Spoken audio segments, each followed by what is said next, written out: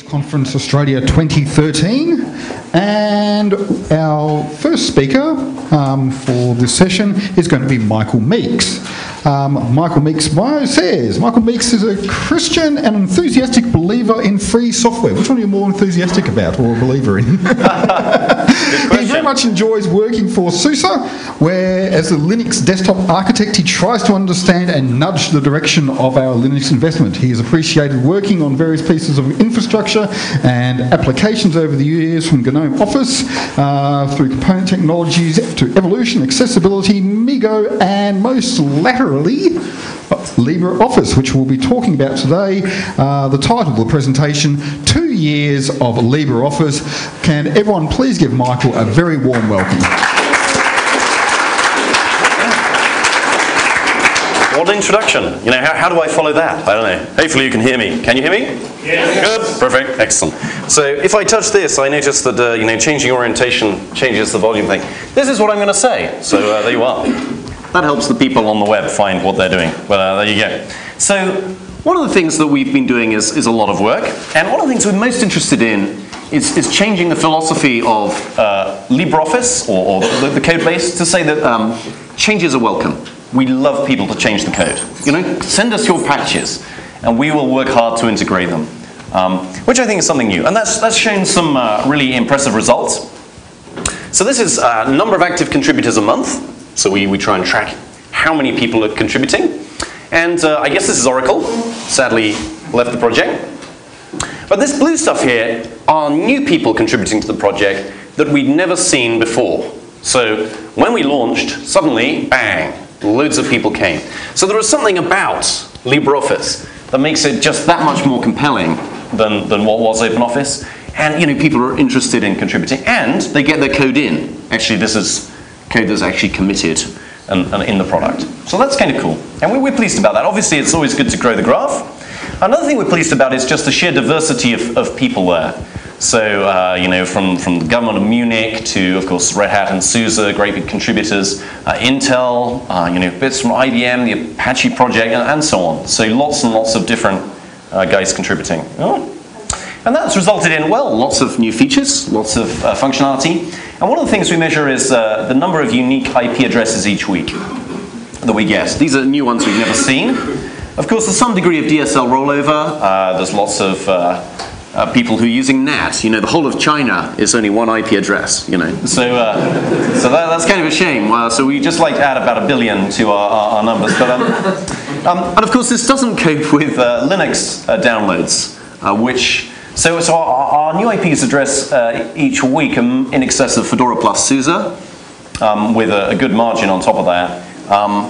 We don't know what the Ubuntu is, but we expect that there are a lot of downloads of that as well. So in terms of the number of people getting LibreOffice, there's really a large number, and these are going up. As you see, the vast majority of those are Windows, a great chunk of Mac, and then some Linux, which we think represents the market. But this, again, doesn't measure the Linux distributions. It's the phone home feature that we use to collect that data. So that's encouraging. Clearly we have a huge branding cliff to climb to tell people about our cool new project and free software and so on. One of the ways we do that is we try and get stuff out quickly. So this is kind of a boilerplate slide. The punchline is that when you get your Linux distro, you should get something really good in it. So the 0.2 release is what is typically synchronized with the 6th monthly cycle. So one of the things we're trying to do is to get, one of the things GNOME was trying to do was to get other people to line up with its release cycle, and with some success. Seemingly, I guess Ubuntu, Fedora, LibreOffice, and I think the kernel has a 3 monthly schedule. So again, the kernel is kind of lined up with this. So hopefully, the whole world will move to a place, where.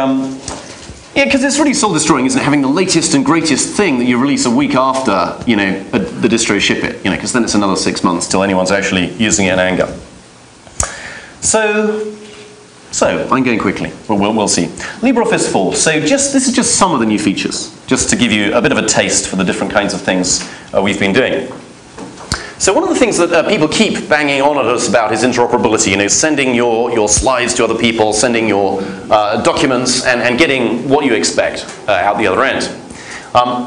And if you're doing a big deployment, incidentally, if anyone's crept in here that isn't a hacker, actually let's do a quick poll. Who is a hacker? I'm a hacker. That's cool. And who is a sort of sysadmin-y deployer type user of, awesome, okay, you guys are cool. I'll give you a brief tip. So lots of people, when they start to think about deploying LibreOffice in big enterprises, they make one elementary mistake, which is to think that it costs money. So when you are, now of course service costs money, but when you're deploying Microsoft Office in a heterogeneous environment, you have Microsoft Office and LibreOffice, and so the thought is, well, leave loads of people on Microsoft Office, move segments to LibreOffice, and then they can just interoperate via the interoperability support, right? Seems like a good plan. Unfortunately, this is actually a terrible plan. Because there's always going to be problems in Microsoft's ODF support. There is always going to be problems in our XLSX or whatever support. We are constantly working to improve it, and there are constantly problems. It's like one of those lifelong works. So what the best thing to do is to simply deploy LibreOffice everywhere, particularly on Windows. Of course, all those Windows machines should be running free software. And then the few people that actually need to stick with, say, Microsoft Excel, they have some weirdo, macro riddle power thing that we can't yet cope with, they should have 2 Office suites on their machine. So the key is to remember that you can install LibreOffice next to Microsoft Office on Windows, and it still works. And then, of course, you use the interoperability filters one way. You load your documents, you convert them to ODF, you exchange across your enterprise in ODF, and suddenly you're substantially freed from all of that vendor lock-in, and you don't have any interop problems. Anyhow, what is this? Aha! Oh, this is a nice interop feature around comments. So lots of people complain about this. In Word, you can stick a comment for a range, and you never could in LibreOffice. It was for a point. And people don't comment about points. They comment about chunks of text. So this is, you can imagine the round-trip problems when you don't have that feature in the core. Your comments get mangled, now they don't. And interestingly, paid for by the Open Source Business Alliance, which is kind of nice. So these people got together and aggregated loads of different companies, and in fact governments in this case, government agencies, and each of them paid a small amount of money. They all met together, agreed which the most important bugs were, and then they funded several companies to actually go and fix those. And so we love that, because that helps build the ecosystem around the project, and it's just fundamentally good for attracting features to the project. So here we go, RTF. Well, so this is the 3.6 version over here, which is looking stylish, and the 4.0. So just a thumbnail of... and actually, we could construct hundreds of these documents. In some cases, so for example, the latest Microsoft Office 2000 and whatever it is, produces invalid zip files. So all of their XLSX files actually slightly invalid. And so there was, some hypersensitive check there, and the net result was you couldn't load any of these documents at all. It would just go, like that. So little fixes like this making a massive, massive impact, and lots of them all over the board. So depending on what your document has in it, of course, we do better or worse. But RTF is very substantially improved here. Another thing is formulae, for example. I particularly love the bug with RTF whereby the first formula in the document would simply truncate the rest of the document after that, So if you don't want to, it got difficult, which probably matches a whole load of people's reading habits as well, so like, kind of good. Anyhow, so e-ink support, you have one of these horrendous tablets from the other side that, you can scribble on your documents. Now, we can import that. Again, paid for by a customer who just wanted this one feature for a small consulting company, Linedo, doing a great job. Another thing people do is that they go and they stupidly build their enterprise around, server software that runs on a single platform and is an open source. And so that creates nightmares. So one of those is SharePoint. And so lots of companies have already, locked themselves in, and of course we're trying to unlock them and encourage them into the free world. So there's a whole load of work there to do CMIS, which is a standard protocol for that, and of course that works with Alfresco, Nexo, and all these other open source content management systems. So hopefully that's cool.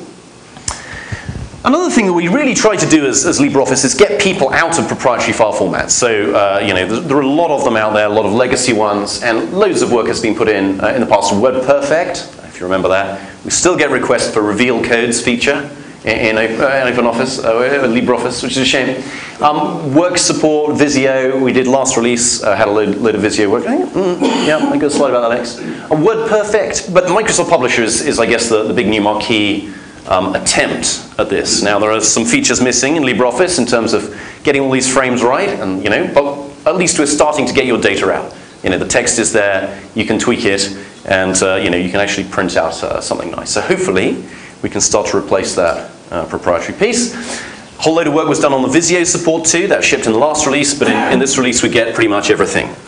In terms of file formats, we support all of them, back to version 1.0 in wherever, and we even support the unreleased 2013, although I understand Microsoft started announcing the whole Office 2013 yesterday? Is it today? So yeah, so we're pretty pleased about that. That's kind of good. Yeah, and you can get stencils. Thank you. I mean, really, it's nothing to do with me. Friedrich and Valek Filipov, who's a fantastic Russian volunteer living in Canada, who sits down and reverse engineers these things. He's got a brilliant tool that allows you to introspect the structure, and yeah, just some great work there. And those libraries are all reusable. So if you want to, write a small C program to dump all the text out of something for an index or whatever, there's small standalone libraries that do that, and they've done just a great job. So, calc improvements. Yeah, well, so just looking at one component. So one of the things that the competition have is the ability to turn XML into spreadsheets. So you can look at your XML file, look at your attributes, arrange them as columns and sheets and so on, and suck them all in. And you can do that dynamically too, so you can continually re-import this stuff. So we have the first cut of that, which does a one-shot import going on. We hope to see that being done as a live stream that updates. But that's kind of quite nice for people. In terms of prettiness, people like all of these, show me the bad person in the class type, stuff. Who didn't make their grades? Who should get the, whatever. So we got a whole load of that, again done entirely by excellent volunteer Marcus Mohan, which is cool. Unfortunately, Attachmate, which is a privately held company, acquired SUSE, so I have no options anymore. But if you do, there are a whole load now of new formulae that can prove how amazingly rich or otherwise you'll be, in the future, which is quite fun. So a load of other fun, sort of hard to categorize one. One is the one that I'm demonstrating now with the beautiful, phone remote control, which is kind of fun via Bluetooth. So instead of using the presenter view, which is working ever better, presenter console. The problem with presenter console, of course, is when you come to do a demo, you can't see your demo on both screens. So you have to switch clone. But if you've got it on your phone, then you can clone your monitors, and life is easier for speakers, hopefully. And you can also wander around, which helps keep people awake. When the audience is starting to nod, you can do this. Anyhow, this is a Google Summer Code project by Andre Hunt, and it's kind of cool. Kind of cool. You can even use speaker notes actively usefully. One of the things I'd love one of these GPU geniuses like, where's Keith gone? Ah, hiding at the back. So one thing I'd really like is a laser pointer. There's an accelerometer in this thing. We should be able to get a laser pointer. But you'd need the moire effect, the sort of aperture. So I was just wondering, maybe we could... Anyhow, just a bit of protocol support. So that's shipping in 4.0. Another fun thing, which seems entirely pointless, and well, might be, is that is logo integration. A logo being the latest language of choice. So it turns out you can write a logo interpreter in like 2 lines of Python. So we did that, and then you can draw pretty pictures with it. And actually, Laszlo, the reason he did this, and it's again a volunteer doing this, is that in Hungary there's a requirement that everyone should learn some kind of programming language, and that's a bit difficult on Windows, it's a bit of a pain. But if you have LibreOffice deployed everywhere, you don't really want to teach them Star Basic, honestly. And you don't want to teach them, some of these other things. But actually Logo, where you can see this little turtle and move it around, and you can translate the commands. I know that's not to everyone's taste. But if you're Hungarian, having a Hungarian command for left, is more accessible to children. And yeah, so it looks pretty pretty. And he's built a nice sort of learn to program document that gets really some quite advanced drawings out of it. They look really, really attractive. So children can write, a few hundred lines, well, a few tens of lines, and get something really pretty. So that's cool. Of course, it's no good adding features if underneath it's all just totally disgusting, and there is quite a lot of yuck underneath. So one of the problems is always building LibreOffice. Well-meaning people would continually check things in that would then break other things. And this continues to this day. However, if you do that, you start getting spammed with emails that contain an entire build log. So pretty soon, your incoming thing is throttled, and all you can do is push the fix, So, so that's good. Hopefully this helps. The developer? Do we what? DOS the developer. Yeah, basically, yeah, completely. Yeah, destroy their incoming mail system. So, so that's good. And we build now for loads and loads of platforms. Android, ARM, Android x86. We had Android MIPS for a while, which just shows you how dedicated we are. All of those Linux distributions, Windows, of course, is a major problem because fewer people actually use it, and it takes a long time to build. So again, Bytemark have donated some huge machines with massive CPUs, SSDs, coming out of every muscle and so on, and they can actually build in a couple of hours, which is quite good. So the buildability is much improved. If you check it out, it should build. Another thing we're doing is switching away from our custom patched version of DMake, a tool even more popular than I don't know, something really unpopular. CMake. Yeah, CMake is I guess looks like a precursor to DMake, doesn't it? But I'm assured it's much better. Anyhow, so we're switching to GNU-Make, which is great, except it turns out GNU-Make is not as maintained as you might hope. The last release was in 2010, and we have some critical bug fixes we're trying to get out. So if you know a GNU-Make maintainer, sort of encourage them in a vigorous way from me. One of the nice things about switching to GNU-Make is that we can now build almost all of LibreOffice's 10,000 plus files with a single GNU-Make instance. So you run one make, it loads all the dependencies, which takes maybe 20 seconds when you've done it all, which is quite a lot of data. And then we can parallel build almost everything. So if you can imagine a build where you do all of your pre-processing to start with, so all of the header building, all of the IDL compilation, all the stuff that you can't really parallelize, and then you can build every C file, C++ file in parallel, pretty much. So if you want to test your monster new piece of hardware, LibreOffice can provide some real 10,000 wide parallelism for your money, which is kind of cool. Cool. You should have racer races. The Gen 2 is faster. Anyhow, lots of these people have helped do that, which is cool. Another thing we were lumbered with was a total lack of unit tests. So there was actually no way that you could really tell that the Office suite was going to work, having done all of these changes for 6 months. It's a bit of a problem. So now we have a whole load of unit tests. Marcus Mohar up the top, you may remember, did the nice calc features, did loads of work here. And yeah, there's just lots and lots of these. One of the interesting things we did was, after managing to get LibreOffice to bootstrap a small library and take a chunk of it and actually use it, which was really the problem, why no one had written any unit tests, was that you couldn't bootstrap the complicated component model, which was supposed to enable reuse, but in fact really hindered it. So once we fixed that, we could then start adding tests. And so people went a bit wild and added loads. And one of them we did was add all of the CVE documents from the past umpteen years. We thought we'd check that they are still fixed. About half of them had regressed. So the bug had reappeared in some form. So now pretty much every time you do a through build, you test all those CVE documents. And some of them are pretty cool. You can launch WordPad just by loading some of them on Windows, or you could. The only slight problem with that is that many of these show up on virus checkers as being the nightmares they are. So we have to sort of hash them in Git to allow people to check it out without problems. But yeah, so there's loads and loads of these tests being added, and in many cases, you saw the RTF improvements. Miklos is just a hero. Every time he fixes a bug, he'll check the document is correct, write test code for it, and then he'll do it so that you load the document, save the document, and load it again. Is it still there? Then we pass the unit test. So it's encouraging to see that. They're kind of hard to turn off every time you build. Pretty much everyone runs them. The tinderboxes are running them. It really gives us a lot of confidence. Another thing, I don't know how many people have used Gerrit. I mean, I think Gerrit's kind of cool. So Gerrit basically is a way of turning a OpenID account, Gmail, whatever, into SSH, sort of secure commit access to the Git repository. So anyone can commit anything to LibreOffice that has an OpenID account. And if you don't, and you're ideologically opposed to that, we have some people that are like that, I will set you up an account. It's not a problem. However, and it also goes to the mailing list. So we don't want web tooling to be the foundation of what we do. That would kind of suck, in my view, anyway. So all of this is posted to the mailing list so people can see it and review it there. And yeah, it's pretty cool though, because it means that all of that patch application via email and things not applying and rebasing and so on can be done remotely by other people.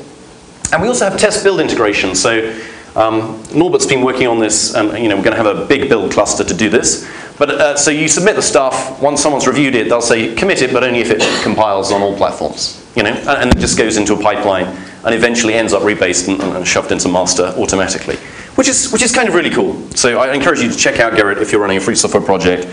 I'm sure it's broken and buggy in some ways, but it's really helped us improve the speed of patch integration. Another thing that we try and deal with is getting good feedback from people. So I don't know if you've ever used Bugzilla. It's not terribly user-friendly, I think it's safe to say. It is if you're a developer, maybe. But if you're an end user, the kind of person that's using LibreOffice, it's just impossibly confusing. So we have now a much simpler JavaScript flow, actually initially written by Loic, that then allows you to click the icon of your thing and select the type of component. And we're extending this hopefully to encourage people to do bisection and various other things that we've done. So we can auto-tag regressions if you can know the last version it worked in, so we can track regressions automatically, which is kind of nice. And it looks, well, I don't know if it looks pretty, but it looks a lot better than what you see on the new bug page there. So if people want to reuse that, Rob is maintaining it and doing a great job. I'd recommend it to you. And when you go File, Submit Feedback in LibreOffice, it takes you there and it should pre-populate many of the fields. So other things, yeah, don't build a huge ancient copy of Thunderbird as you compile. That's always a good tip. So now we just load the very, very simple file that's used for your Thunderbird address book. Yeah, so whilst adding all of these features, we managed to reduce our download size by about 20 megabytes, which is encouraging. We've ported lots of legacy. So LibreOffice code predates STL. If you've used STL, it predates many C++ features. And a lot of these we're improving by doing a standard way. So porting all of our legacy containers to STL, kind of nice. Lots of performance improvements, sort of all over the shop that help people feel it's actually responsive. So that's cool. One of the major things in 4.0, and this is all stuff in 4.0 incidentally that's shipping next week, hopefully. One of the things is UI improvements. So previously we've just really sucked with images. Whoever wrote the image interpolation thing was, just sort of subsampling or something crazy. And so now we're doing, something relatively sensible in every case, and you can also reduce the size of your images, so you don't want. Whoever invented the 1,000 megapixel camera, isn't it great? You do one click and it blows your whole SD storage, in a single shot. And then, to fit it on the screen, you do all of this work to scale it down again. And, well, anyhow, you can pre-scale it so that you're not doing that work as you present, which is kind of cool. Another nice thing that's happening is that the King Abdul Aziz City of Science and Technology, as well as a whole load of people from the Indian Navy, are working on getting right to left really right. So I don't know if you can see, I need my mouse pointer thing at this stage. So this plus button was simply just not there in Arabic. Your early object, if you dragged it right, it moved left, and if you dragged it left, it moved right. All of this good stuff, proper Arabic numbering, the presenter console, similarly, all sorts of horrendous mouse mirroring things. So lots and lots of nice detailed work going in to make this work in Arabic, which is cool.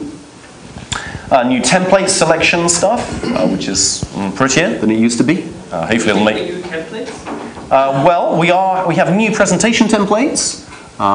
My personal feeling is that most people want to theme colors instead of radically change the templates, and so to have one template per color sort of thing, it's kind of lame. So I think we'll be wanting to move to doing that theming stuff for templates.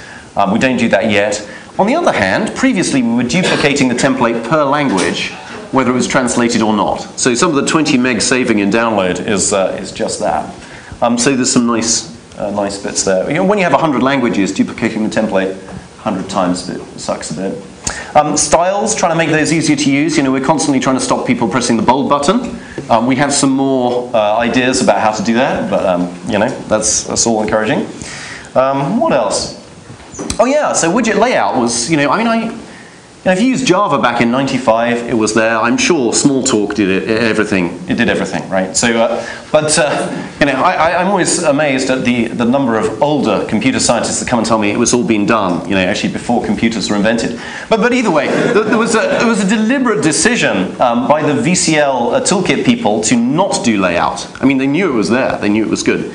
But there's this immortal quote that human layout is always going to be better than computer layout.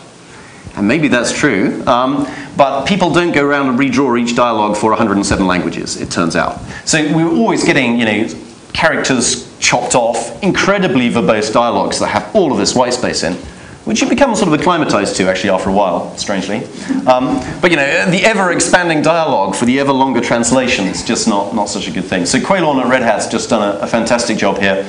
And we use the Glade file format now for editing these things. We still use VCL widgets. So inside it, there's actually no GTK widgets being used, except, I guess, the top-level windows are just for platform integration. But this is a long process. So far, we got about 100 of these dialogues done. It's kind of easy, redrawing dialogues. If you want to get involved, it's a great place to start. I really encourage you. There's a lot more to do. So what else? Well, toolbars and menus and things, we're now integrating with, I guess, Unity, so pushing all of the menu and toolbar state up to the bar and to the funky, I forget, there's an awesome something or other that you can do something with. But anyway, all good stuff. And again, funded by Canonical, lots of good people doing things there. If instead you don't do that, you can have personas. I don't know if you've seen this Firefox thing where you customize your UI to add a funny picture of a bird in the top right. But it turns out that actually you wouldn't believe a company wanted us to do this for them, so we did it for them. Okay, so those are all things that are in 4.0. How am I doing for time? How are we coping? Yeah? 20 minutes? 13. Okay, I'll speed up. So here are some funky things that we're doing. The first thing is Android. So how can we ship on the platforms of the future? This is the trend for Windows, Google trend. This is the trend for Android. You look at the trend for iPad, it's even worse on iPhone. So we've been at least looking into, in our spare cycles, doing something here. Here's a terrible first hack. Here's a slightly better version. I might even have something up here I can show you, if you're lucky. Might even look a bit like that. So here it is. Here's the Android emulator in all its glory.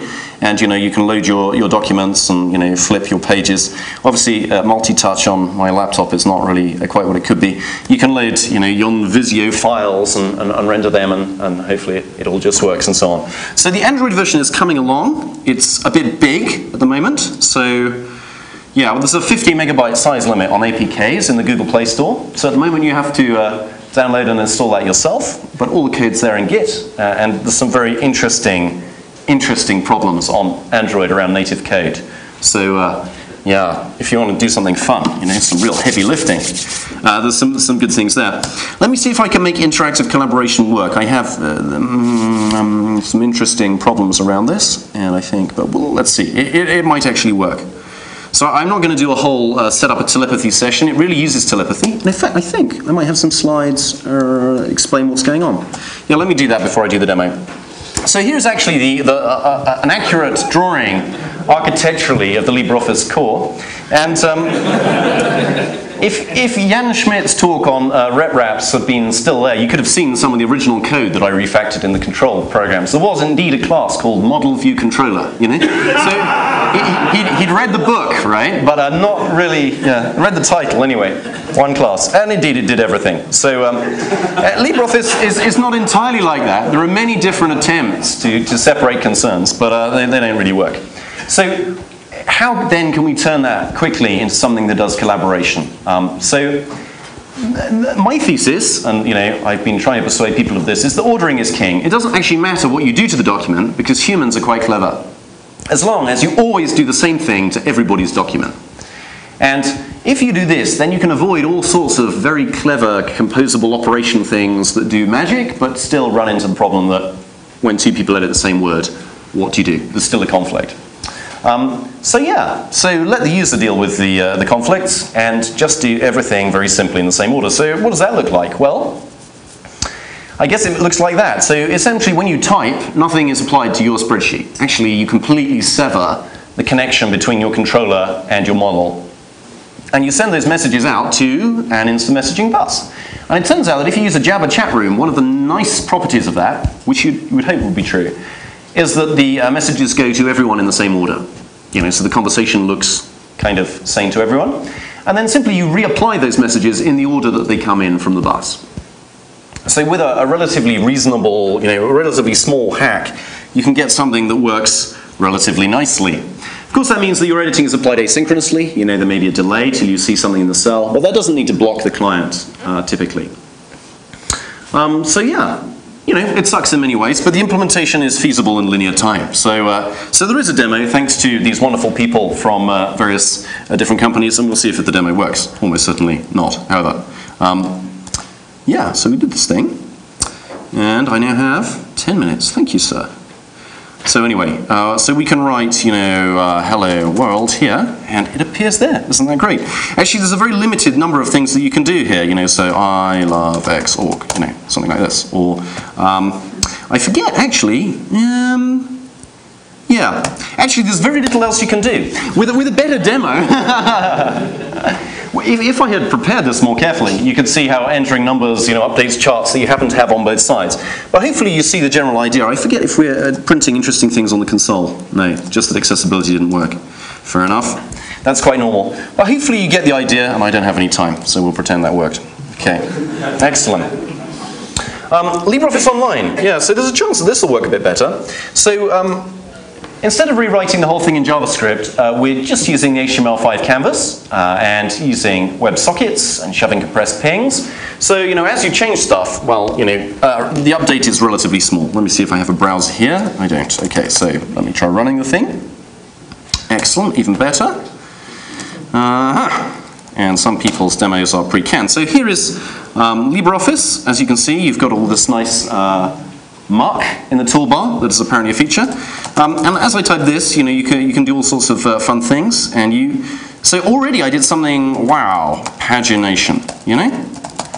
So that's pretty extraordinary. What you see is what you get. You know, this is actually going to be on this page in this, you know, when you print this document out, which is something you can't predict. You know, use Google Docs, it doesn't do pagination, sorry. All of that stuff is shoved out the side. And one of the reasons is that the web APIs are just sufficiently lame that you can't do that. And the other thing is, of course, they're not using the canvas, they're using CSS, great piles of it, to do most of what they're doing. So this is kind of nice. And what I'll just do is I'll turn on the re-rendering support. Actually, first I'll draw a smiley face, because I think that's you know, that's important. And then as we're typing, we can see what's going on. So you can see the re-rendering. But actually, what's really re-rendered is only the last character that you typed. And that's, of course, compressed as a ping and sent over the wire. So people say to me, this can't possibly scale. But then they also say you should rewrite 8 million lines of code into JavaScript. So, you know, don't believe everything you hear. It can't possibly scale. So, you know, here is Remote X, LibreOffice running for, well, lots of slightly anonymous users are actually active. You know, they press the key or something, so they're using some CPU. But, yeah, we're getting some pretty good support on not massive machinery in Largo, Florida, currently day-to-day, every day. So if indeed rentive servers in the cloud are truly cheaper than buying a box and putting it on everyone's desk and then not using it, using the box in the server farm, then, you know, then everything should be good.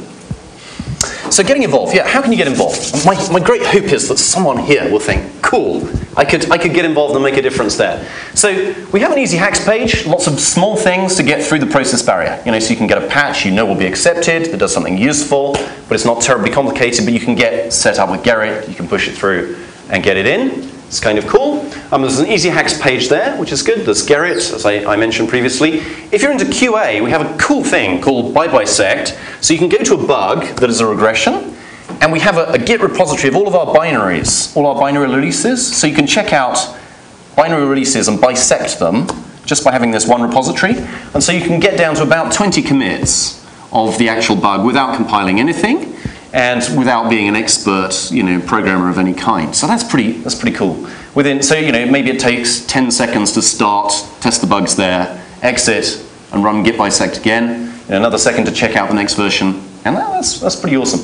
So just the brilliance of having someone say, you have a regression, it's in these 20 patches. It's just amazingly useful for development. So if you're not a developer, there are great things that we can do. Otherwise, just getting involved in testing, you know, 0.0 releases, master builds, and so on. So, here are my conclusions.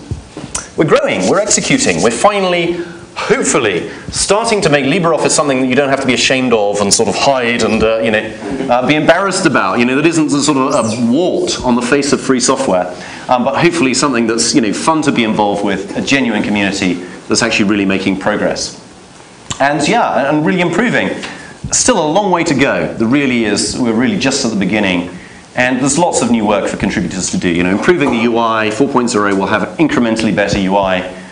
We'd love to have help there. So please do get involved. And yeah, finally, thank you for your support. I mean, there's so many people in the Linux ecosystem that have made LibreOffice possible, you know, from free desktop, guys to, all over the place. We have had help and support and encouragement, and we're deeply grateful for that. So thank you for helping make freedom something attractive. So that's my talk. Thank you.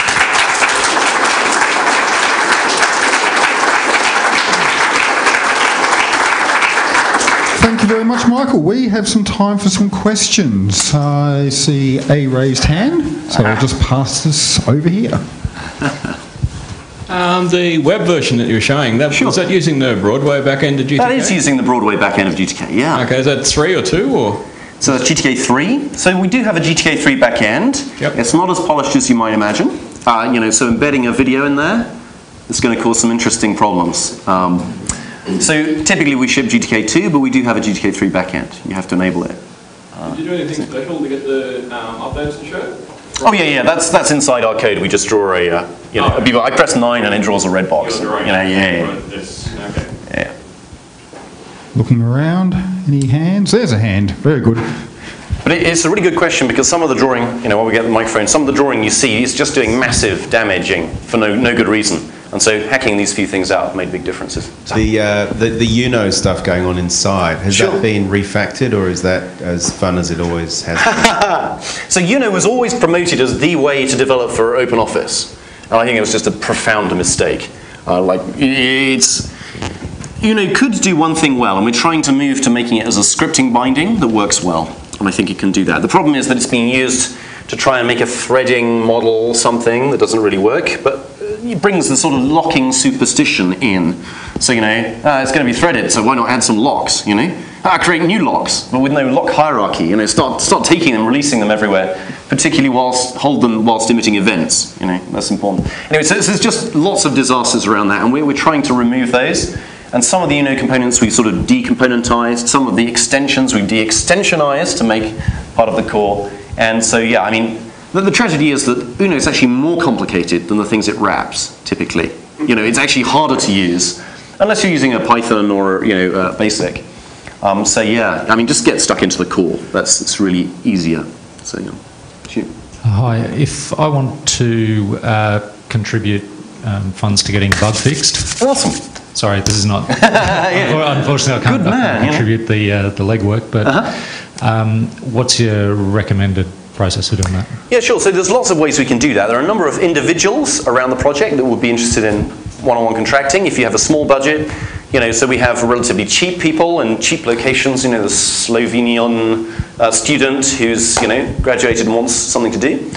We have bigger professional consulting organizations like Lanido, Collabora, or CodeThink, or these kind of people charge more, but potentially give you a quicker, better result. And then there's people like SUSE who are very hard to deal with, or Red Hat, Canonical, who traditionally have a product-focused thing and then do a bit of NRE on the side, and it's just hard dealing with big companies. So what I'd really like to encourage is for you to find people in this room who are interested in fixing stuff in Australia, and get someone in your time zone with the right skills. And there was someone here actually yesterday who hacks on FontForge and those things. So that's what yes, this man over here asking a question. So this guy's cool, give him some money and he'll fix your bug. That would be my, So really, part of my job in SUSE is going around and trying to give business to other people to build an ecosystem that is sustainable and will just grow and, and be exciting. And there's often easy to fix things that, Is that? Sorry, I have one. Go for it.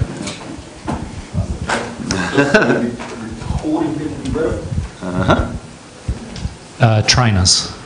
Trainers. Okay, so another thing we're trying to do is we're trying to certify people. So we have a certification program so that actually when you hire a developer, you're reasonably confident they can fix something. So we're certifying developers. We're trying to certify trainers as well, but they have funny concerns around ownership of training materials and stuff, and that's still going on. I think that's perfectly legitimate, but that circle hasn't been squared so that you would know how do you certify trainers? Either way, they're in a huddle trying to solve that problem. If you want to solve that problem with them, there was a guy behind you nodding about trainers. Maybe he is a trainer, I don't know, the Nike of the LibreOffice world. And so I don't have a good answer. I don't know people in Australia. Someone here probably will. I have a question. Oh, wow. Has there been much development in internationalisation, translations, etc.? sure. So I think we had 107 languages for 3.6. I think the number has gone up. Maybe it's 110. We're kind of at the upper limit of, we can always do more.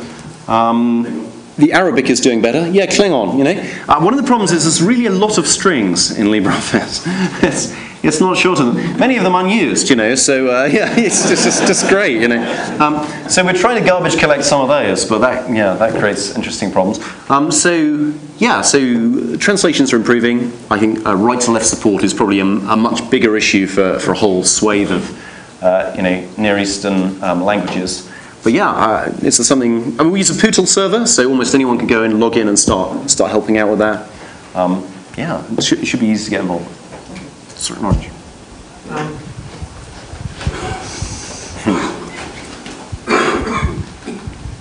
With that, you said that there was a method for debugging down to the within a couple of patches.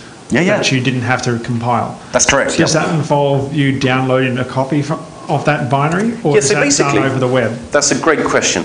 Basically, what you do is you download a Git repository, and depending on which one you choose, it could be about 4 gig small. On the other hand, for that to have several thousands of LibreOffice installs inside it, is I think a testament to Git's ability to pack stuff small, even if it's weird binary files. So so basically that gives you a live checkout. LibreOffice is one of the unusual applications that actually relocates. Check it out before you leave the uni. Right, so you can run it from anywhere virtually, and all of the libraries find each other, and it just works.